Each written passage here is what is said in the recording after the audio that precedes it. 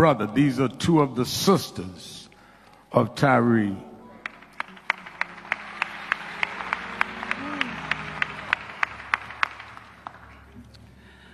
I'm going to take this time to just share some things that you guys may not know about my baby brother. It's very hard to stand here, so bear with me. Tyre was my baby brother. Him and I are 11 years apart. He was so special to me, and he loved me, and I loved him dearly. You know, being the oldest of three boys, I had to watch my brothers take them places that I probably didn't want to take them, watch them at times when I didn't want to watch them. But with Ty, I didn't mind. He never wanted anything but to watch cartoons and a big bowl of cereal. So it was pretty easy to watch him. On the night of January 7th, my brother was robbed of his life, his passions, and his talents, but not his light. When my mother called me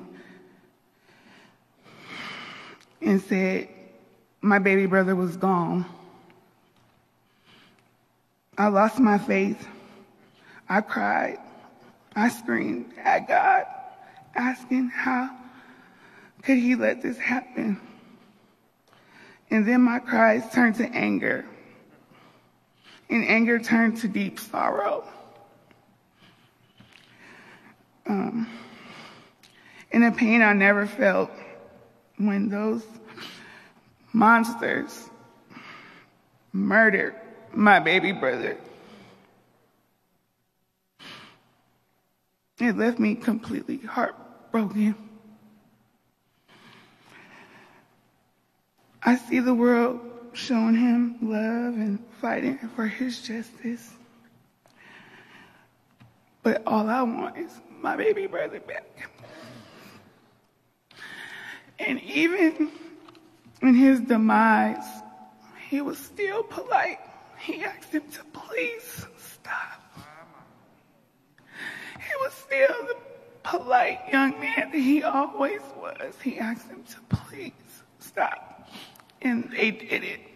And that's why my family will never be the same. And I will just always love my baby brother forever.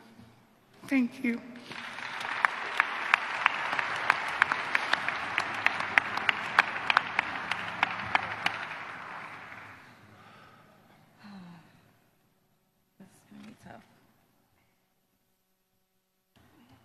The poem I wrote is called I'm Just Trying to Go Home.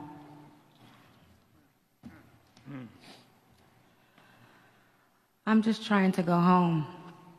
Is that too much to ask? I didn't break any laws along this path.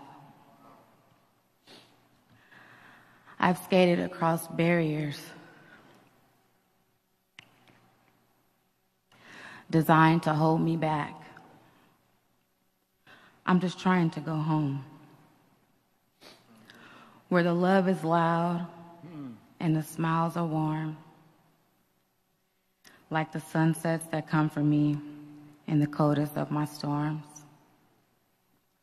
I'm just trying to go home. I hear the sirens, I see the flashing lights. The directions are clear. Black skin go left, blue skin go right.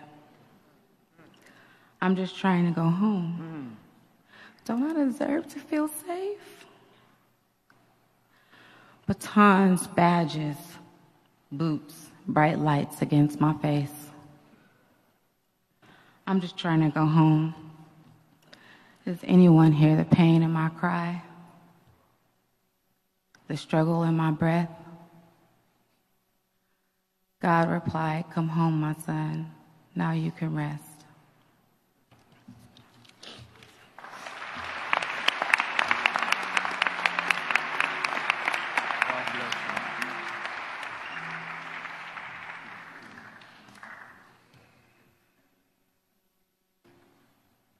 We're going to hear now from his brothers, James Lazare and Jamal Dupree.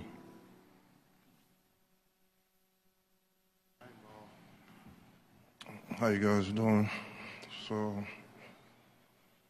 I didn't plan to speak today, but as I was just sitting here watching everything,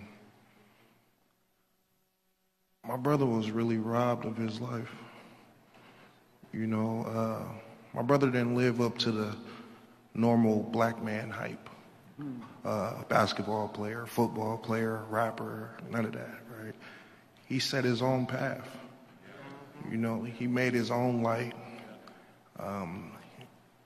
He's seen the world way different than I've ever seen it before. And when I sit here and look at the screens of the work that my brother has done, and from the vigils, from people talking to me about my brother, I learned so much about him. And I don't think people just tell me this or be telling me, but my brother really touched a lot of lives. He was a very solid individual. He was very peaceful. He was very respectful. And again, I've spent a lot of time away from my brother. And I wish that I haven't, because I want to know the person that everybody else knows. You know, and 5 officers made that happen to where I won't ever be able to do that. So just being here just sucks. But I'll never forget my brother. I'll never forget my Gemini twin.